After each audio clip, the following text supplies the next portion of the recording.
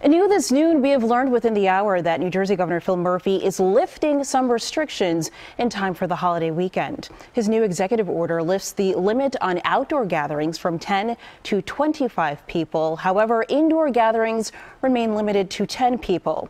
Recreational campgrounds will reopen immediately. Social distancing must be adhered to. Organized gatherings, for example, must include clear demarcations for attendees, and we strongly recommend that everyone continue wearing face coverings.